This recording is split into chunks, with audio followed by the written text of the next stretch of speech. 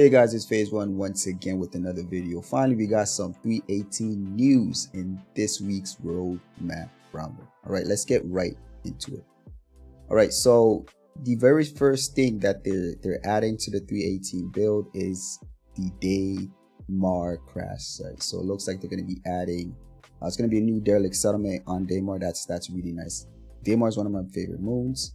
So it's going to be some parts of the Star Runner and the 600i, as well as some habs adapted to the biome, and to create some points of interest for types of activities like puzzles, traversal, hostile AI, and missions, and etc., as well as rewards for completion. So that is awesome. I can't wait to get my hands on that in the 318 build. Right, as well, they're adding some new rivers as well to the Microtech as well as Hurston. They did indicate that in the most recent Inside Star Citizen that they're going to be automating the river propagation over planets, and that it looked pretty good. So if you're interested in that, look into the last Inside Star Citizen. All right.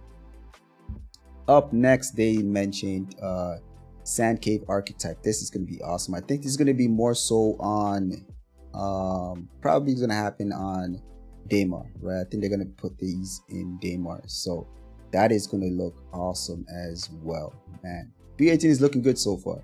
B18 is looking good so far. They're also looking into updating Arena Commander to race mode, overhaul, a complete overhaul of all systems and maps on the Arena Commander Classic race mode. Improvements include a complete refactor of the checkpoint entity and race manager system, improved to scoring, and complete a rework of all 3 New Horizons Speedway maps, as well as a new map in the Snake Pit. Oh, nice! Add the Snake Pit to Arena Commander. That is awesome. That is awesome. So sandbox prison activities. So it looks like they're going to be adding more activities in prison. So it's not just either you're trying to escape or you're trying to mine or do those oxygen missions that they send you off for. So there's going to be more things to do in prison. Yeah, so that's also always good. Security post Korea. So it looks like they're going to be reactivating security post Korea. Okay, so security post Korea will be taking a more central role in Stanton security. Crusader security having moved to a full-time staff and having begun storing confiscated contraband aboard. The station will be off limits to all civilians unless given prior authorization. So only certain people given authorizations will now have access to security post Korea in 318, it looks like. So this is going to be interesting.